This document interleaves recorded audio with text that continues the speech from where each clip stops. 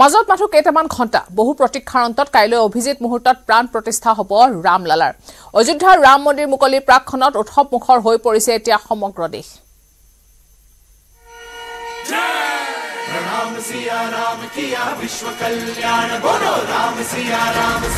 অপেক্ষাৰ অন্ত মহেন্দ্ৰক্ষণ সমাগত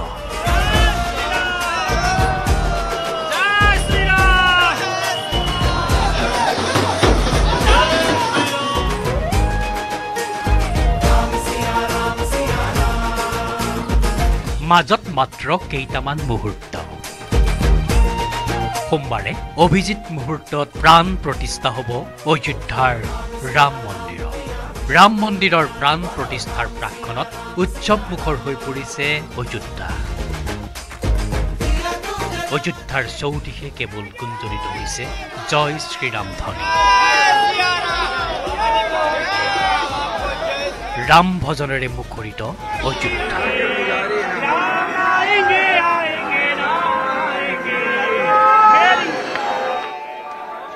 ৰামনগৰী অযোধ্যালৈ সোঁত পইছে ভিন্ন প্ৰান্তৰ ৰাম ভক্ত ৰাম মন্দিৰৰ প্ৰাণ প্ৰতিষ্ঠাৰ পূৰ্বৰ সকলো ৰীতি নীতি দেওবাৰে অন্ত পৰিছে ইপিনে প্ৰাণ প্ৰতিষ্ঠাৰ বাবে ফুলেৰে সজাই পৰাই তোলা হৈছে ৰাম মন্দিৰ থাইলেণ্ডৰ পৰাও অনা হৈছে বিবিধ ফুল আলোকসজ্জাৰে উজ্বলাই তোলা হৈছে ৰাম মন্দিৰ সমগ্ৰ অযোধ্যা ৰাম মন্দিৰৰ প্ৰাণ প্ৰতিষ্ঠাৰ বাবে 11 দিনীয়া অনুষ্ঠান পালন কৰি অহা প্ৰধানমন্ত্ৰী নৰেন্দ্ৰ মোদীয়ে দেওবাৰে ভ্ৰমণ কৰে তামিলনাডুৰ ধনুষ্কোড়িৰ অৰিছল মুনাই পইণ্ট কোৱা হয় ত্ৰেতা যুগত ইয়াৰ পৰাই নিৰ্মাণ কৰা হৈছিল ৰাম সেতু অৰিছল মুনাই পইণ্টৰ সাগৰ তীৰত প্ৰধানমন্ত্ৰীয়ে বিচৰণ কৰাৰ লগতে সেৱা আগবঢ়ায় ধনুষ্কোড়ি মন্দিৰত পণ্ডিত লক্ষ্মীকান্ত দীক্ষিতৰ পৌৰোহিত্যত সোমবাৰে ৰাম মন্দিৰৰ প্ৰাণ প্ৰতিষ্ঠা হ'ব প্ৰাণ প্ৰতিষ্ঠাৰ পূৰ্বে ৰামলালাৰ মূৰ্তি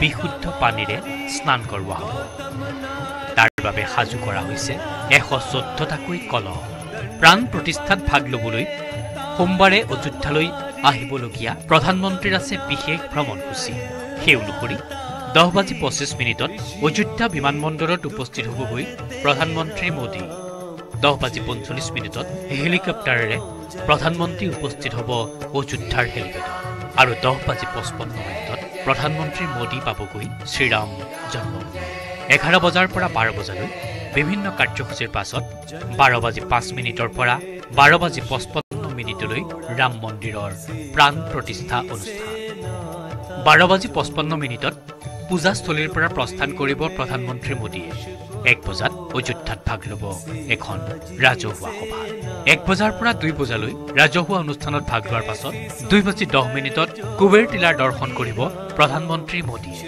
এতিয়া কেৱল কেইটামান ঘণ্টাৰ অপেক্ষা ৰামময় অযোধ্যাত প্ৰাণ প্ৰতিষ্ঠা হ'ব ৰাম মন্দিৰৰ news desk report news 18 Assam Northeast Raj Tilak की हुई तैयारी कई ने सब অযোধ্যাত উপস্থিত মাজুলীৰ কেইবাগৰাকীও সত্ৰাধিকাৰ ৰাম মন্দিৰৰ প্ৰাণ প্ৰতিষ্ঠা অনুষ্ঠানত অংশগ্ৰহণ কৰিব উত্তৰ কমলাবাৰী সত্ৰৰ জনাৰ্দন দেৱ গোস্বামী ভোগপুৰ সত্ৰৰ সত্ৰাধিকাৰ দত্ত দেৱ গোস্বামী আৰু ডেকা সত্ৰাধিকাৰ উৎপল মহন্তৰ লগতে আন কেইবাগৰাকীও সত্ৰাধিকাৰে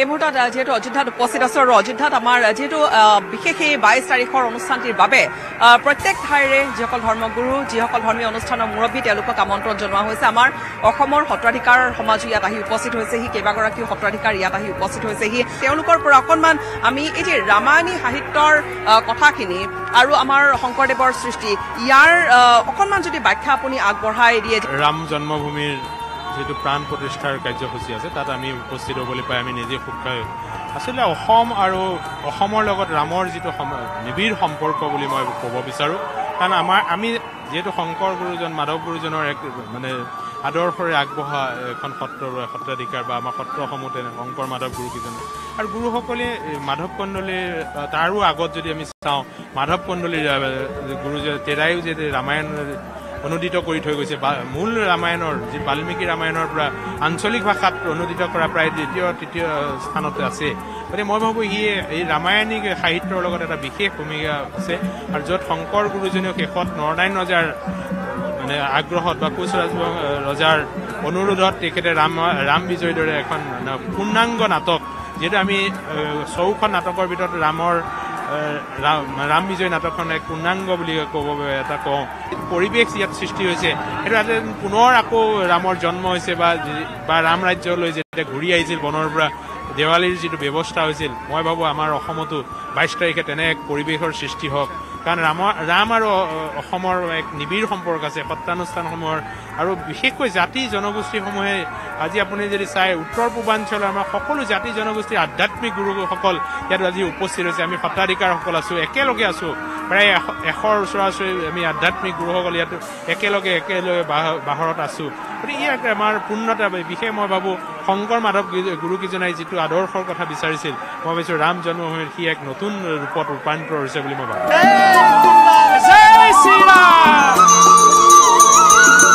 ইয়াত আমাৰ সৈতে বৃন্দাবনৰ মহামণ্ডলেশ্वर कृष्णानंद जी महाराज हमारे होते हैं आपसे थोड़ा सा जानना चाहेंगे हम माजुली का बात कर रहे थे माजुली के बारे में हम लोग बात कर रहे थे या फिर असम के सत्र समाज के बारे में हम लोग बात जहाँ कृष्ण भक्ति से आप मथुरा से हैं जी पहले तो मैं आपके न्यूज 18 गुवाहाटी चैनल को बहुत बहुत धन्यवाद साधुवाद देता हूँ कि जो इसका कवरेज कर रहे हैं ये बड़ा दिव्य अवसर है इस समय कलयुग में त्रेतायुग का आगमन हो गया है प्रभु श्री राम कल 22 जनवरी को अपने सिंहासन पर प्रतिष्ठित हो जाएंगे और ये प्राण प्रतिष्ठित नहीं हम तो कह रहे हैं जैसे प्रभु श्री राम का राज्याभिषेक होने जा रहा है और जितना हर्षोल्लास 14 वर्ष के वनवास से आने के बाद नहीं था शायद उससे कहीं ज्यादा इस कलयुग में त्रेतायुग के आगमन में जितना हर्षोल्लास पूरे भारतवर्ष में जितने भी सनातनी हिंदू हैं और पूरे विश्व में जहाँ भी सनातनी हिंदू हैं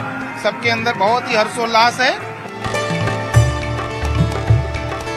আজিৰ তাৰিখত আমি মাজুলী যি ধৰণে এটা আমি আজি অযোধ্যাৰ যি ধৰণৰ এটা পৰিৱেশ আমি নিশ্চয়কৈ মাজুলীক লৈ বৰদোৱাক লৈ বা আমি বৰপেটাৰ সত্ৰৰ কথাই যদি কওঁ আমি সেই ধৰণৰ চিন্তা চৰ্চা এটা কৰিব পাৰোঁ যাতে আমি কেন্দ্ৰবিন্দু কৰি তুলিব পাৰোঁ আচলতে আমি সেইটো এটা আমাৰ ইচ্ছাও আছে যাতে আমি আজি বৰদোৱাক যেনেদৰে অলপ কিছু আৰম্ভ হৈছে আজি অযোধ্যা বা মথুৰাক যিটো আমি সকলোৰে এটা ভক্তিৰ আধ্যাত্মিক চেণ্টাৰ ৰূপান্তৰ হৈছে বা সেইটো ভাবোঁ মাজুলীক হওক বৰদোৱাক হওক বৰপেটাক হওক বা বিভিন্ন জাতি জনগোষ্ঠীসমূহৰো তেনেকুৱা অনুষ্ঠান যিটো মঠ মন্দিৰসমূহ আছে সেইখিনিকো যাতে এটা নতুন ৰূপত ৰূপান্তৰ কৰি যাতে আমি ৰাইজৰ মাজলৈ লৈ যাব পাৰোঁ আজি মথুৰাৰ তেখেতসকল আহিছে কৃষ্ণ ভক্তিৰ মই ভাবোঁতো আমি মাজুলী আৰু মথুৰাৰ এক নিবিড় সম্পৰ্ক আছে গতিকে যিহেতু আমি কৃষ্ণ ভক্তিৰ কথা কওঁ গতিকে আজি অযোধ্যাত যেনেকৈ উদ্ধাৰিত হৈছে মই ভাবোঁ মথুৰাও তেনেদৰে উদ্ধাৰ হওক যিটো হেৰিসকলৰ মাজত যি আজিও বহুখিনি দখলত আছে গতিকে সেইখিনি যাতে মুক্ত হওক তাৰো আমি আশা কৰিম যাতে আমি মাজুলী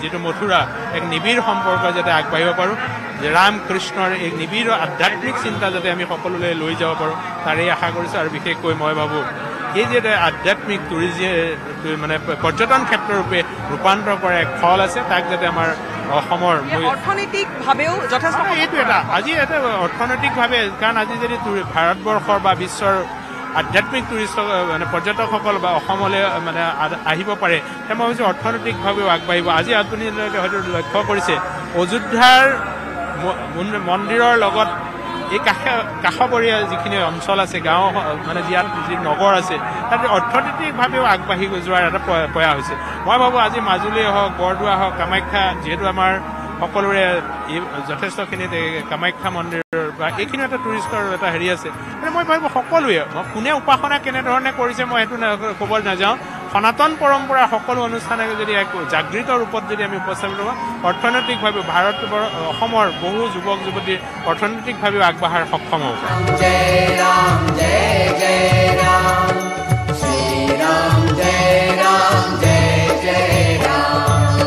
আমাৰ হিন্দু ধৰ্মৰ বৈচিত্ৰ্য বৈবিধ্য আছে, সেইটো এটা নিশ্চিত কথা, অসমতো আছে। কিন্তু সময় আহ্বানটো এনেকুৱা হ'ল যে সকলো সনাতনী শাখা একত্ৰ যদি নহয়, লক্ষ্য এটা স্থিৰ কৰি নলয়, তেতিয়া এই ধাৰাৰ ওপৰত প্ৰত্যাহ্বান আহিছে আৰু সেইটো প্ৰবল হৈ গৈ থাকিব। তাক ৰোধ কৰিবৰ বাবে আমাৰ সমস্ত সন্ত গোট খাই এই ৩-৪ দিন আলোচনা হৈ আছে এনেকুৱাই কথাই যে আমি সকলো এক হৈ থাকোঁ, এটা নিৰ্দিষ্ট সময়লৈকে আমি একেই থাকিব পাৰোঁ। তাৰপিছতে আমাৰ উপাসনা পদ্ধতিত খেলি মেলিটো আহে, গতিকে সেই সময়লৈকে আমি একেলগে থাকোঁ।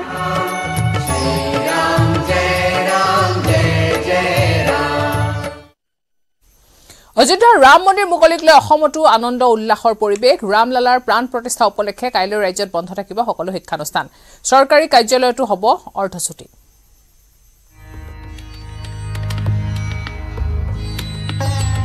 ৰাম মন্দিৰৰ প্ৰাণ প্ৰতিষ্ঠা, মুখ্যমন্ত্ৰীৰ আহ্বান। ২২ জানুৱাৰীত ৰাজ্যত সকলো শিক্ষানুষ্ঠান বন্ধ।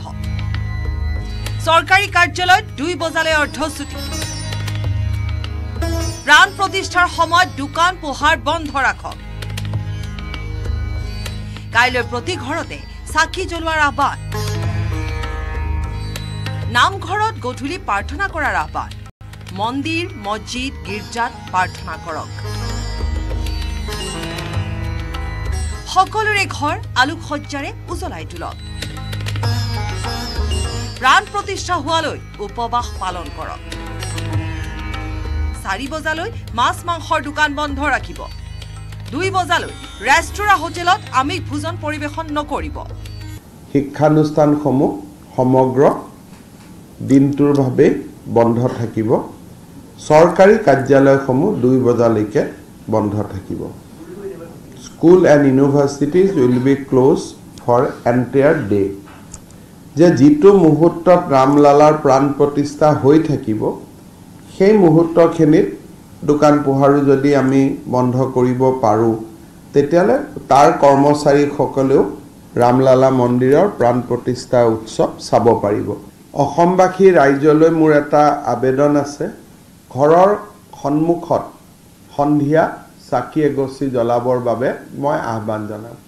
আৰু এটা আহ্বান জনাইছোঁ যে আমাৰ আই মাতৃসকলক ৰামলালা প্ৰতিষ্ঠা হোৱাৰ পিছত কালি গধূলি আমাৰ নিজৰ নিজৰ নামঘৰসমূহত আমি যাতে অলপ নাম কীৰ্তন কৰি পৰিৱেশটো আৰু অধিক এটা আধ্যাত্মিকতাৰ ৰূপ দিয়াৰ বাবে চেষ্টা কৰোঁ। ইছলাম বিশ্বাস কৰা লোকে হওক, গীৰ্জা উপাসনা কৰা লোকসকলে হওক, কালি সকলোকে মই আহ্বান জনাম যে সকলোৱে যাতে এটা স্পেচিয়েল প্ৰেয়াৰ বা স্পেচিয়েল নামাজ পঢ়ে, যাতে ভাৰতবৰ্ষত আমাৰ সকলো জাতি ধৰ্মৰ লোক আমি একেলগে মিলিজুলি থাকিব পাৰোঁ। কালি অসমত জাতি ধৰ্ম বৰ্ণ নিৰ্বিশেষে এই প্ৰাণ প্ৰতিষ্ঠাৰ মহা উৎসৱটো পালন কৰাৰ বাবে মই আহ্বান জনাম। সকলোকে সাম্প্ৰদায়িক সম্প্ৰীতি অক্ষুণ্ণ ৰখাৰ আহ্বান। Bureau report, news 18 Assam north east.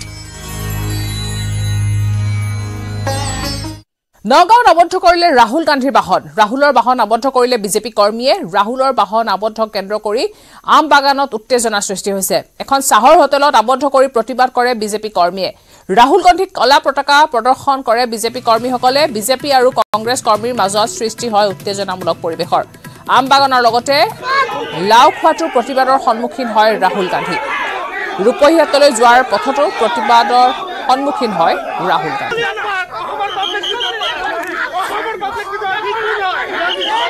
ন্যায় যাত্ৰাত কংগ্ৰেছ নেতাক আক্ৰমণ। অসম প্ৰদেশ কংগ্ৰেছৰ সভাপতিক আক্ৰমণ কৰা হয়। দুৰ্বৃত্তৰ আক্ৰমণত আহত হয় ভূপেন বৰা। দুৰ্বৃত্তৰ আক্ৰমণত ভূপেন বৰাৰ নাকেৰে ওলালে তেজ।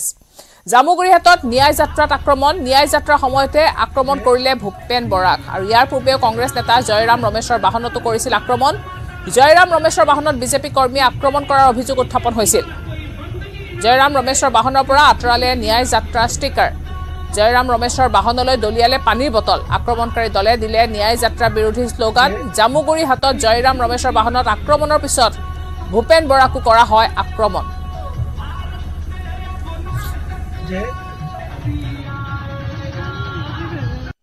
আজি মই যি টেষ্ট দিছো এইটো মোৰ টেষ্ট নহয়, অসমৰ প্ৰত্যেকজন কংগ্ৰেছ কৰ্মীৰ দেশ আজি মাটিৰ পৰিছে এই এটুপাল আহি থকা সময়ত হিচাপ হ'ব মোৰ কাপোৰত লাগি থকা দেশ মোৰ ৰুমালত লাগি থকা দেশ দিছপুৰৰ পৰা বিজেপি উৎখাত কৰিব নোৱাৰো অসমৰ মাটিৰ পৰা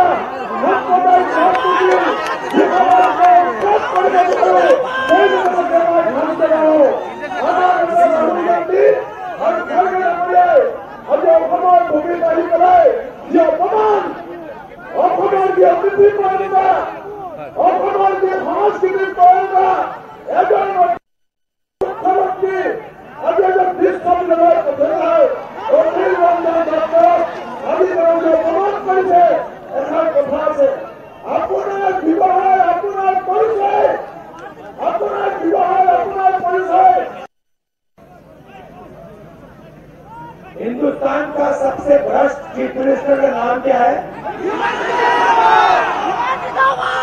कैसे बोलना?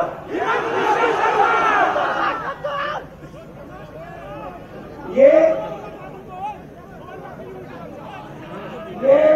बड़ा टैग है कहाँ भी जाके पूछो ये आप मत सोचो ये सवाल मैंने सिर्फ आपसे पूछा है मैं ये सवाल कोने कोने में पूछ रहा हूं हिंदुस्तान का सबसे बड़ा चीफ मिनिस्टर कौन है और जो ये छोटे बच्चे बुजुर्ग लोग माता बहने युवा बेरोजगार युवा किसी से भी पूछो हिंदुस्तान का सबसे बड़ा चीफ मिनिस्टर कौन है ये आता है अब यहां से 2-3 किलोमीटर पहले 20-25 बीजेपी के कार्यकर्ता नेता झंडा लिए हमारी बस के सामने आ गए मैं बस से निकला वो भाग गए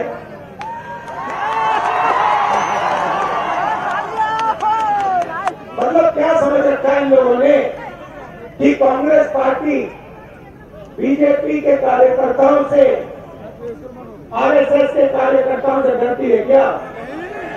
ये कौन सा सपना देख रहे हैं?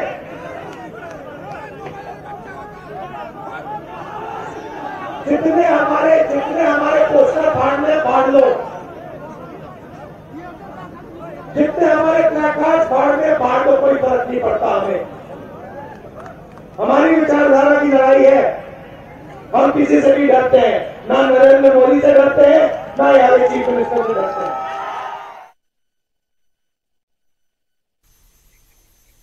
জয়ৰাম ৰমেশৰ টুইটৰ পিছতে কঠোৰ মুখ্যমন্ত্ৰী ঘটনা সন্দৰ্ভত আৰক্ষীক গোচৰ ৰুজু কৰাৰ নিৰ্দেশ দিছে ঘটনা সন্দৰ্ভত তদন্ত কৰাৰ নিৰ্দেশ দিছে ডিজিপি জিপি সিঙক মুখ্যমন্ত্ৰীৰ বিৰুদ্ধে অভিযোগ উত্থাপন কৰিছিল জয়ৰাম ৰমেশে জয়ৰাম ৰমেশৰ অভিযোগৰ তদন্ত কৰাৰো নিৰ্দেশ দিছে মুখ্যমন্ত্ৰীয়ে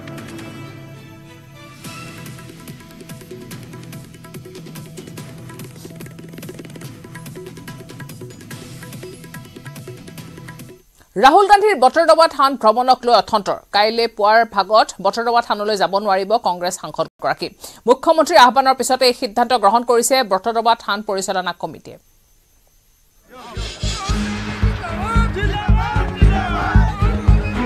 ৰাম মন্দিৰৰ প্ৰাণ প্ৰতিষ্ঠাৰ সময়ত ৰাহুল গান্ধীক বটদ্ৰা ভ্ৰমণ নকৰিবলৈ আহ্বান জনালে মুখ্যমন্ত্ৰীয়ে ৰাহুল গান্ধী ডাঙৰীয়াকো অনুৰোধ কৰি যে তেখেতে কালি ৰাহুল গান্ধীক মুখ্যমন্ত্ৰীয়ে দিনৰ 2 বজাৰ পাছত বটদ্ৰা ভ্ৰমণৰ আহ্বান জনাই গলে ৰাম মন্দিৰ আৰু ৰাহুল গান্ধীৰ ন্যায় যাত্ৰাৰ প্ৰতিযোগিতা হ'ব নালাগে ৰাম আৰু শংকৰদেৱৰ মাজত প্ৰতিযোগিতা হ'ব নালাগে 2 বজাৰ পিছত বটদ্ৰবাত গলে হল বটদ্ৰবাক ৰাম টেম্পলৰ লগত কম্পিটিশনত লৈ নাহিব so why you put Mahapurush Srimanta Shankardev or us in bad light that as if we are putting competition between Ram and Sriman Shankardev. লগতে ৰাহুল গান্ধীক মুখ্যমন্ত্ৰীৰ প্ৰশ্ন 22 জানুৱাৰী বটদ্ৰৱাৰ অনুষ্ঠানত বিশেষ কিবা উদ্দেশ্য আছে নেকি ৰাহুল গান্ধীৰ Why you have chosen that particular district on 22nd. Why you have chosen 22nd Morigao and Jagirod? So why you put Mahapurush Srimanta Shankardev or us in bad light? Morigao, Jagirod, Neli adi স্পৰ্শকাতৰ এলেকা কিবা অঘটন ঘটক বুলিয়েই 22 জানুৱাৰী দিনটো বাছি লৈছে নেকি ৰাহুল গান্ধীয়ে অসমক বদনাম কৰাৰ অভিপ্ৰায়েৰে এই দিনটো বাছি লৈছে নেকি ৰাহুল গান্ধীয়ে Do you want to put us in bad light? Kali kibata hoi jaok. You want to je Ram Mandirer pra focus to Ahomot ahi jaok. Je kajia hol, marpid hol. Tomorrow in Neli, in Jagirod, in Morigao is not it bad. Kali korobat kibata hoi gole. So entire nation focus will come to Assam. Rahul Gandhir ভ্ৰমণৰ সময়ত Morigao, Neli, Jagirodot commando মোতায়েন কৰিব লাগিব বুলি ক'লে মুখ্যমন্ত্ৰীয়ে Tomorrow all these commandos, everybody deployed throughout the road because we cannot take risks. Kintu eto bhal mane why I am sharing that this should not have happened tomorrow. Moi mur kali kam beleg asile. আৰু ভাই জাগা select কৰিব লাগে না কালি দিনটো কাৰণে মৰিগাঁও ঢিং ৰূপহী নেলি জাগিৰোড আৰে what is this ইয়াৰ আনহাতে মুখ্যমন্ত্ৰীৰ আহ্বানৰ পাছতে ৰাহুল গান্ধীৰ আগমনক লৈ বটদ্ৰৱা থান কমিটিয়ে বিবৃতি দি সোমবাৰে বিয়লি 3 বজাৰ পাছতহে থানলৈ আহিবলৈ আহ্বান জনালে ৰাহুল গান্ধীক বটদ্ৰৱা থান পৰিচালনা সমিতি আৰু কৰ্ণধাৰ সমিতিয়ে জৰুৰী বৈঠক পাতি এই সিদ্ধান্ত গ্ৰহণ কৰে কোৰ কমিটিয়ে এটা সিদ্ধান্ত আজি লৈছো যে ৰাহুল গান্ধী ডাঙৰীয়াই অহা কাইলৈ 3 বজাৰ পিছত বটদ্ৰৱা থানলৈ আহিলে আমি থান পৰিচালনা সমিতিয়ে তেখেতৰ আদৰণি জনাম সোমবাৰে পুৱা 8 বজাৰ পৰা 9 বজালৈ বটদ্ৰৱা থানলৈ যোৱাৰ কথা আছিল ৰাহুল গান্ধী কিন্তু ৰাহুল গান্ধীক থানত আগবেলা প্ৰৱেশৰ অনুমতি নিদিলে থান সমিতিয়ে আনহাতে মুখ্যমন্ত্ৰীৰ আহ্বানৰ পাছতে প্ৰদেশ কংগ্ৰেছৰ সভাপতি ভূপেন বৰাই প্ৰকাশ কৰিছিল পূৰ্বে নিৰ্ধাৰণ কৰা ৰোড মেপ হলনি কৰা সম্ভৱ নহয় বুলি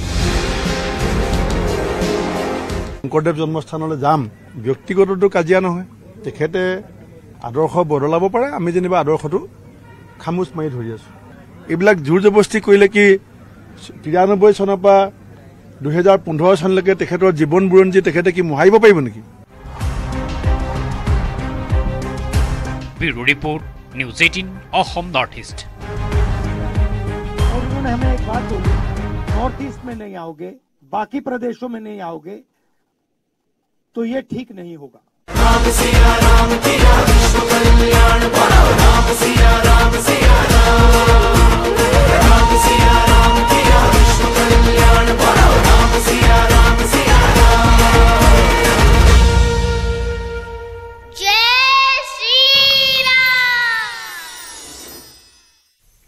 ৰামলালাৰ প্ৰাণ প্ৰতিষ্ঠাক লৈ উৎসৱ মুখৰ এতিয়া অযোধ্যা ৰাম ভজনৰ লগতে নৃত্য গীতেৰে মুখৰ হৈ পৰিছে ৰামনগৰী অযোধ্যাৰ ৰাজপথ ৰাম মন্দিৰ মুকলিৰ প্ৰাকখনত অযোধ্যাৰ ৰাজপথত দেখা গ'ল ময়ূৰ নৃত্য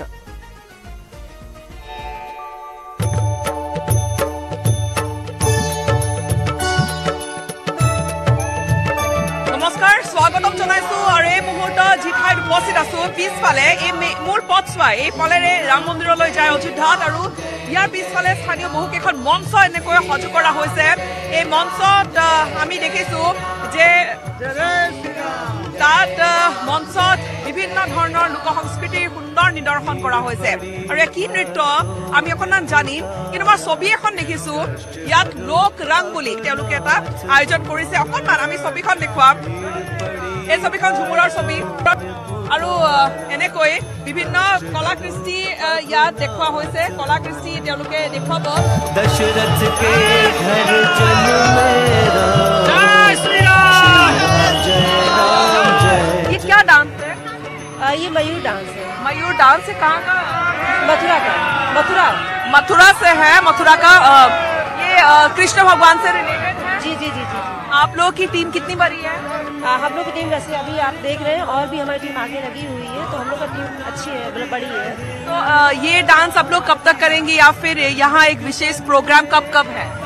अभी तो फिलहाल ये आज हम लोग को मतलब ऐसे रिहर्सल समझ लीजिए एक तरफ से और बाकी मेन चीज हम लोग का मेन डांस हम लोग का कल होगा। कल कितने बजे होगा? कल हम लोग मॉर्निंग से यहाँ पे आ जाएंगे। श्री राम जय जय राम श्री राम जय जय राम श्री राम जय जय राम। हम सब लोग यहाँ से मथुरा से ही आए हैं मयूर नृत्य को प्रस्तुत करने। मयूर नृत्य का अभी ये रिहर्सल चल रहा है? जी अभी तो रिहर्सल चल रहा है, हमारा कल होगा। तो कैसा लग रहा है अयोध्या में आके? बहुत ज्यादा खुशी है इस बात की कि हमारे श्री राम चंद्र जी की जन्मभूमि में हम लोगों को मौका मिल रहा है मयूर नृत्य प्रस्तुत करने का। एक ही अवतार बोला जाता है, श्री कृष्ण की भूमि से है। जी बिल्कुल उन्हीं की भूमि से है, लेकिन ये भी अवतार है जो कि बहुत ही हमारे लिए उत्साह की बात है हम कि यहाँ पर आने का प्राप्त कर हुआ है हमें। राज तिलक की हुई तैयारी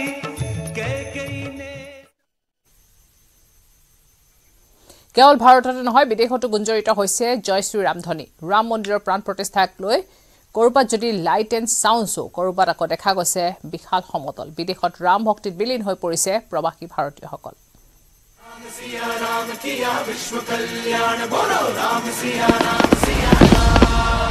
জগতজুৰি ৰাম নামৰ গুঞ্জন।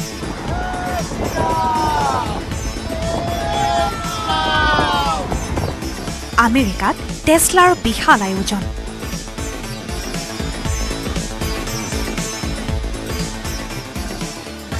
এই দৃশ্য ৱাশ্বিংটনৰ।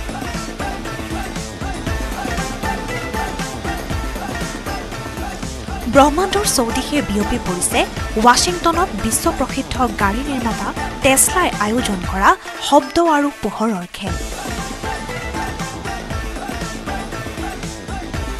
ৰাম মন্দিৰৰ প্ৰাণ প্ৰতিষ্ঠাক লৈ ইতিমধ্যে মন্তব্য ৰাখিছে টেছলাৰ মুৰব্বী এলন মাস্কে। ৰাম নামৰ ধ্বনিৰে মুখৰ হৈছে অষ্ট্ৰেলিয়াৰ প্ৰবাসী ভাৰতীয়। শতাধিক গাড়ীৰ সমদল উলিয়ালে ৰাম ভক্তই। গাড়ীয়ে গাড়ীয়ে আহি ছিডনীত সমবেত হ'ল ৫,০০০ৰো অধিক ৰাম ভক্ত। ৰাম ভক্তিত অষ্ট্ৰেলিয়াতকৈ এখোজ আগবাঢ়িল নিউজিলেণ্ড। মন্ত্ৰীৰ মুখত জয় শ্ৰীৰাম ধ্বনি।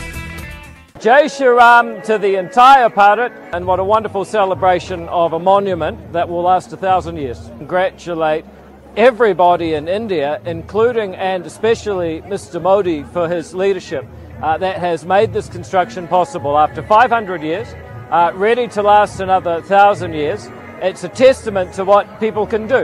So I wish Mr. Modi courage and wisdom as he helps over 1 billion people in India. Ram মন্দিৰৰ পতাকাৰ তলত ৰৈ মন্দিৰৰ প্ৰাণ প্ৰতিষ্ঠাৰ আগমুহূৰ্তত ভাৰতবাসীক শুভেচ্ছা জনালে নিউজিলেণ্ডৰ মন্ত্ৰী David ছেইমৰে। I'm very happy to discuss any opportunities with the Indian government. I wish you all the best for a wonderful celebration. কানাডাৰ ঠায়ে ঠায়েও ভক্তৰ মুখত গুঞ্জৰিত হৈছে ৰাম নাম।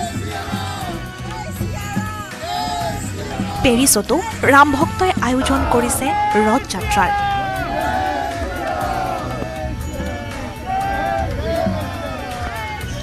দেশে দেশে বিভিন্ন দেশত মুখৰিত হৈছে ৰাম নামৰ পবিত্ৰ ধ্বনি। আকাশে বতাহে গুঞ্জৰিত হৈছে ৰামলালাৰ গুণাগুণ। বিশ্বৰ ভিন্ন প্ৰান্তৰ পৰা ওলোৱা ভক্তই বিমানতে আৰম্ভ কৰিলে ৰাম ভজন।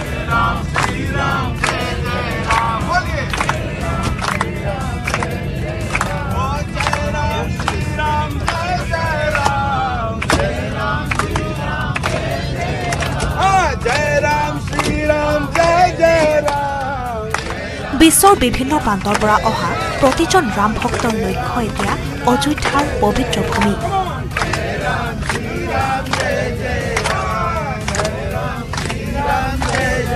যি ভূমিত সোমবাৰে প্ৰধানমন্ত্ৰী নৰেন্দ্ৰ মোদীয়ে প্ৰাণ প্ৰতিষ্ঠা কৰিব ৰাম মন্দিৰৰ। News desk report News 18 Assam Northeast।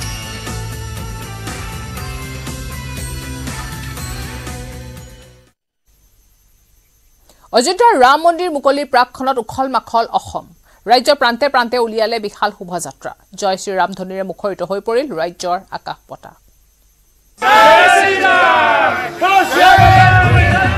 ৰামময় Ayodhya, ৰামময় দেশ। ৰাম মন্দিৰৰ প্ৰাণ প্ৰতিষ্ঠাক লৈ দেশজুৰি উৎসৱমুখৰ পৰিৱেশ। দেশৰ ভিন্ন প্ৰান্তৰ লগতে ৰাজ্যৰো বিভিন্ন প্ৰান্তত এতিয়া ব্যাপক প্ৰস্তুতি চলিছে। ৰাম মন্দিৰৰ প্ৰাণ প্ৰতিষ্ঠাৰে সংগতি ৰাখি তিনিচুকীয়াৰ হিজুগুৰিত বনোৱা হৈছে এক বিশাল আকাৰৰ পতাকা। প্ৰায় 10,000 ফুট অৰ্থাৎ প্ৰায় 3 কিলোমিটাৰ দৈৰ্ঘ্যৰ এইখন পতাকা। এই পতাকা নিৰ্মাণ কৰাত ব্যস্ত হৈ পৰিছে তিনিচুকীয়াৰ হিন্দু আৰু মুছলমান যুৱক যুৱতীসকল।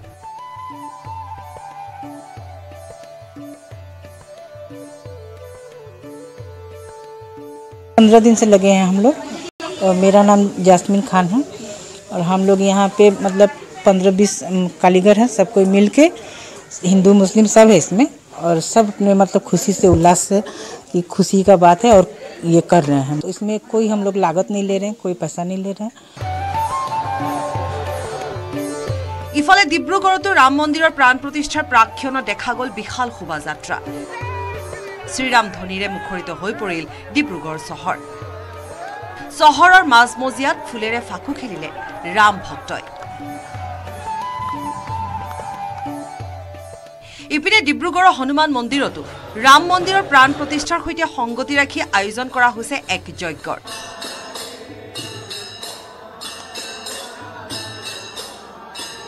দুধনৈ মহাবিদ্যালয় পথত থকা ৰাম মন্দিৰতো সোমবাৰে ৰাতিপুৱাৰ পৰা দিনজোৰা কাৰ্যসূচী গ্ৰহণ কৰা হৈছে। কেইবাশ বন্তি প্ৰজ্বলন কৰাৰ লগতে ভজন কীৰ্তনৰ ব্যৱস্থা কৰিছে আয়োজক সমিতিয়ে। শিৱসাগৰতো ৰাম ভক্তসকল উৎসাহী হৈ পৰিছে। সজাই পৰাই তোলা হৈছে শিৱসাগৰ ৰাম জানকী দেৱালয় তথা মন্দিৰ আৰু হনুমান মন্দিৰ। দেওবাৰে পুৱা মন্দিৰৰ চৌহদত ভাৰতীয় জনতা পাৰ্টীৰ কৃষক মৰ্চাই চাফাই অভিযান চলালে। গোসাইগাঁৱতো দেখা গ'ল হনুমান মন্দিৰৰ বিশাল ধৰ্মীয় শোভাযাত্ৰা।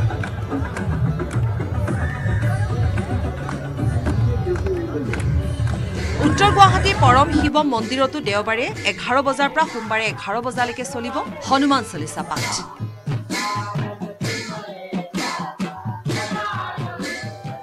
ৰাম মন্দিৰৰ প্ৰাণ প্ৰতিষ্ঠাৰ প্ৰাক্ষণত ধুবুৰীতো কেইবাগৰাকীও ব্যক্তিক সম্বৰ্ধনা জনোৱা হ'ব।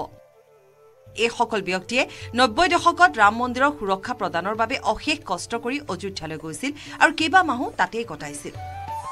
ধুবুৰীত বৰ্তমানেও সুস্থ হৈ থকা দুজন জ্যেষ্ঠ কৰ সেৱক হৈছে পৰেশ চন্দ্ৰ দাস আৰু বিমল হৰলালকা। ধুবুৰী কালিবৰীত তেওঁলোকক সম্বৰ্ধনা জ্ঞাপন কৰা হ'ব। News desk report News 18 Assam Northeast।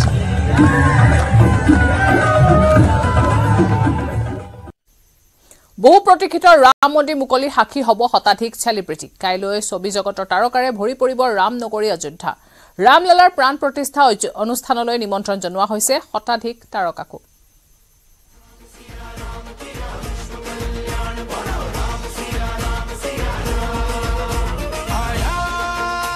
Amitabh বচ্চনৰ পৰা ৰজনীকান্তলৈ, মাধুৰী দীক্ষিতৰ পৰা কংগনা ৰানাউতলৈ ৰাম মন্দিৰৰ প্ৰাণ প্ৰতিষ্ঠাৰ মাহেন্দ্ৰ যুগত অযোধ্যালৈ নিমন্ত্ৰিত শতাধিক চেলিব্ৰিটি। কোন নাই এই তালিকাত? ৰামায়ণ ধাৰাবাহিকৰ ৰামৰ ভূমিত অৱতীৰ্ণ হোৱা অৰুণ গভিলকে ধৰি বিশিষ্ট চেতাৰ বাদক আমজাদ আলী খানেও অযোধ্যালৈ বুলি আৰম্ভ কৰিছে সফৰ। ইতিমধ্যে সপত্নীসহ অযোধ্যাত উপস্থিত হৈছে ৰজনীকান্ত। ছুপাৰষ্টাৰৰ সৈতে একেখন বিমানৰ যাত্ৰী হৈছে ধনুষ।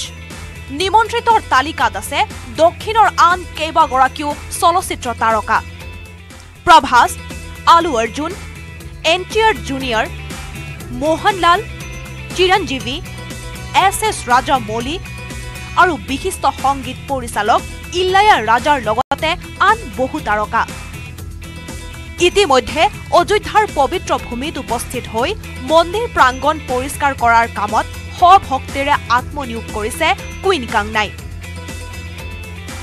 তাৰকাৰ আৱৰণ আঁতৰাই হাতত ঝাৰু লোৱা কাংনাৰ ভক্তি দেখি মূৰ দ খাইছে বহুজনৰ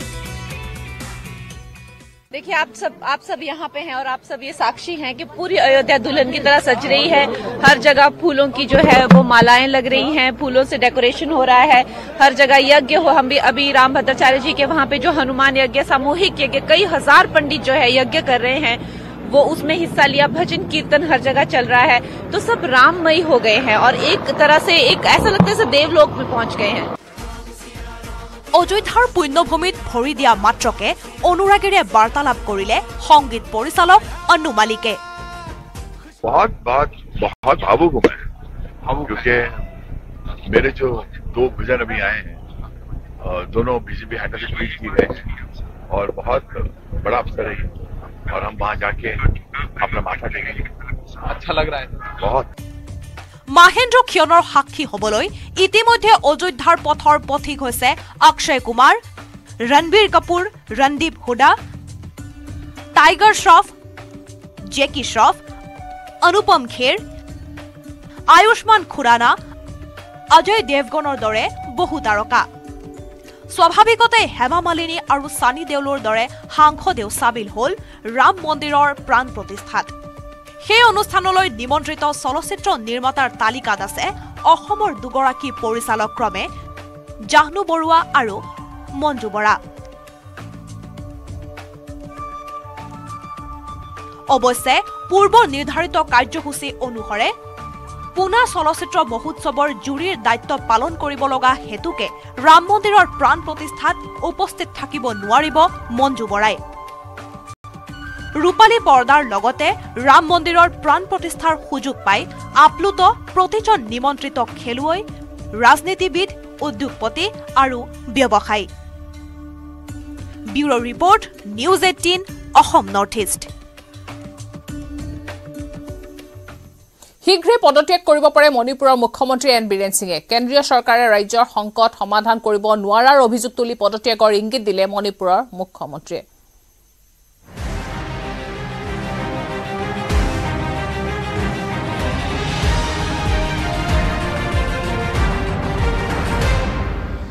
মন্ত্ৰীসভাৰ সকলো সদস্যক লগত লৈ পদত্যাগৰ হুংকাৰ দিছে মণিপুৰৰ মুখ্যমন্ত্ৰী এন বীৰেন সিঙে স্পষ্টকৈ কৈছে তেওঁ কেন্দ্ৰীয় চৰকাৰে যদি মণিপুৰৰ সংকটৰ সমস্যাৰ সমাধান উলিয়াব নোৱাৰে তেতিয়া কিন্তু মণিপুৰৰ মুখ্যমন্ত্ৰীগৰাকীৰ হাতত আৰু কোনো বিকল্প নাথাকিব 52 সংখ্যক ৰাজ্যখনৰ প্ৰতিষ্ঠা দিৱসত ভাষণ প্ৰদান কৰি মণিপুৰৰ মুখ্যমন্ত্ৰীগৰাকী কেন্দ্ৰীয় বাহিনীসমূহৰ বিৰুদ্ধে সৰব হোৱা পৰিলক্ষিত হ'ল কেন্দ্ৰীয় চৰকাৰৰ অৰ্ধসামৰিক বাহিনীয়ে যি সময়ত মণিপুৰৰ ৰাইজক নিৰাপত্তা প্ৰদান কৰিব লাগিছিল সেই সময়ত কিন্তু মৌন দৰ্শক হিচাপে কাম কৰিছে বুলি মহা অভিযোগ উত্থাপন কৰিছে মণিপুৰৰ মুখ্যমন্ত্ৰীগৰাকীয়ে তেওঁ স্পষ্টকৈ কৈছে অৰ্ধসামৰিক বাহিনীৰ লোকসকলে যদিহে মণিপুৰৰ ৰাইজক সুৰক্ষা প্ৰদান কৰিব নোৱাৰে তেতিয়াহ'লে তেওঁলোকৰ মণিপুৰত থকাৰ কোনো অধিকাৰ নাই আৰু লগতে তেওঁ কৈছে মণিপুৰবাসী ভাৰতীয় এই কথা অৰ্ধসামৰিক বাহিনীৰ লোকসকলে বুজি নাপায় নেকি যি সময়ত সমগ্ৰ দেশতে এক উৎসৱমুখৰ পৰিৱেশে দেখা দিছে ৰাম মন্দিৰৰ প্ৰাণ প্ৰতিষ্ঠাক কেন্দ্ৰ কৰি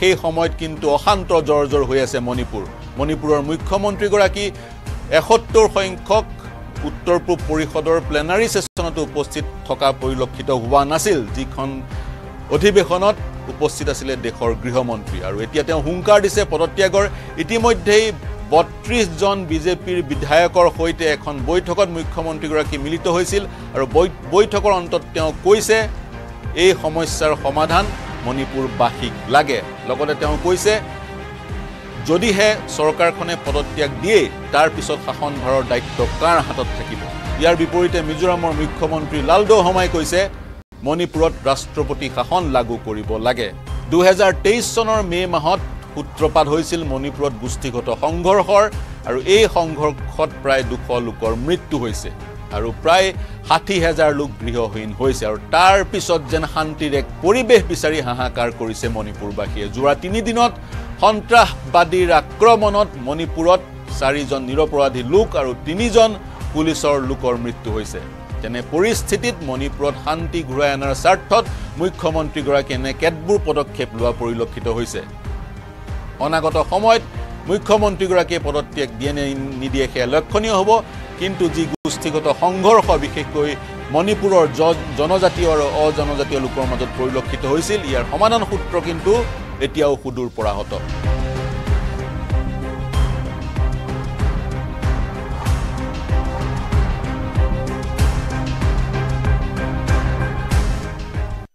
ৰাহুল গান্ধীৰ ভাৰত জোড়ো যাত্ৰাৰ সময়তে নগাঁৱত কংগ্ৰেছী বিধায়কৰ হাতত পদুম ৰকিবুল হুছেইনৰ হাতত পদুম ফুল লৈ থকা এখন পোষ্টাৰে এতিয়া সৃষ্টি কৰিছে তীব্ৰ চাঞ্চল্যৰ কিন্তু নগাঁৱৰ ৰাজপথত কোনে আৰিলে এনেদৰে বিশেষ পোষ্টাৰ এই প্ৰতিবেদন আগবঢ়াই বিদায় লৈছো এতিয়া বাতৰিৰ পৰা নমস্কাৰ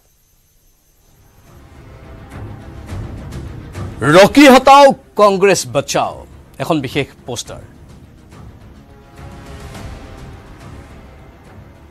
এই নিৰ্দিষ্ট পোষ্টাৰখনত দেখিবলৈ পোৱা গৈছে ৰকিবুল হুছেইনক কাষত আছে ৰাহুল গান্ধী কিন্তু ৰকিবুল হুছেইনৰ হাতত কি পদুম ফুল ৰকিবুল হুছেইনে হাতত পদুম ফুল লৈ আছে আৰু সেই পদুম ফুল পা লৈ ৰকিবুল হুছেইনৰ সেই ছবিখন ইয়াত কোনোবাই আৰি দিছে স্বাভাৱিকতে এয়া এডিটেড এখন সম্পাদনা কৰা এখন ছবি আৰু সম্পাদনা কৰা ছবিখন এনেধৰণে তুলি ধৰা হৈছে আৰু এই ছবি এনেধৰণে বিভিন্ন প্ৰান্তত আৰি দিয়া হৈছে মানে এই পোষ্টাৰখন বিভিন্ন প্ৰান্তত আৰি দিছে আৰু কৈছে ৰকিবুল হুছেইন হেনো বিশ্বাসঘাতক বিজেপি এজেণ্ট হেনো ৰকিবুল হুছেইন বিজেপি এজেণ্ট ৰকিবুল হুছেইন এটা প্ৰশ্নবোধক চিন তাৰ পাছত ৰকি হটাও কংগ্ৰেছ বচাও ৰাহুল গান্ধীক তেওঁলোকে সম্বোধন কৰি কৈছে অনাৰেবল ৰাহুল গান্ধীজী এবাৰ কথাটো বিবেচনা কৰক চিন্তা কৰক এই পোষ্টাৰখনক লৈ বা বেনাৰখনক লৈ স্বাভাৱিকতে প্ৰতিক্ৰিয়াৰ সৃষ্টি হৈছে নগাঁৱত এই দৃশ্য দেখিবলৈ পোৱা গ'ল আৰু নগাঁৱৰ এই পোষ্টাৰখনে বা বেনাৰখনে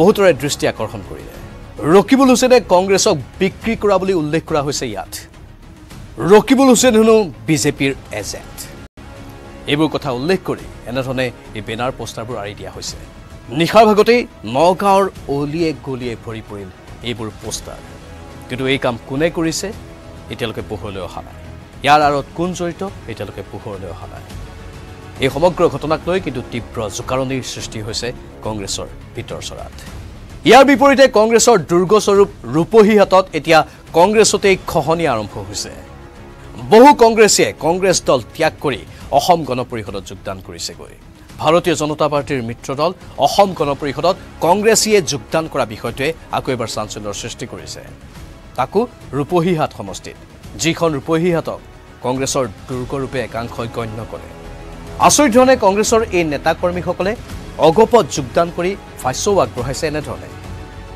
এতিয়া নিজৰ ভেটি ৰক্ষা কৰিবলৈ ৰাহুল গান্ধীয়ে ন্যায় যাত্ৰা কৰিবলগীয়া হৈছে গান্ধী ফেমিলিৰ অস্তিত্ব ৰাখিবলৈ এতিয়া ন্যায় যাত্ৰা কৰিবলগীয়া আছে সেই ন্যায় বছৰ বছৰ ধৰি প্ৰতাৰিত হৈ থকা ধৰ্মীয় সংখ্যালঘুৰ কাৰণে কিয় কৰা নাই আমাৰ প্ৰশ্ন অসমৰ ৰাইজৰ কাৰণে কিয় কৰা নাই সেয়া আমাৰ প্ৰশ্ন অসমৰ মহিলাৰ সংস্থাপনৰ কাৰণে কিয় কৰা নাই সেয়া আমাৰ প্ৰশ্ন কংগ্ৰেছৰ অস্তিত্ব ৰক্ষাৰ হেতু ৰাহুল গান্ধীয়ে ন্যায় যাত্ৰা কৰিছে কিন্তু ধৰ্মীয় সংখ্যালঘু লোকসকলক ইমান বছৰে কি ন্যায় দিলে কংগ্ৰেছ দলে সেই প্ৰশ্ন উত্থাপন কৰিছে কংগ্ৰেছৰ পৰা অগপত গৈ যোগদান কৰা বহু নেতাই আনকি নিজ দলৰ কৰ্মীকে ন্যায় দিব নোৱাৰা কংগ্ৰেছে কিহৰ ভিত্তিত ন্যায় যাত্ৰা কৰিছে বুলিও তেওঁলোকে প্ৰশ্ন উত্থাপন কৰিছে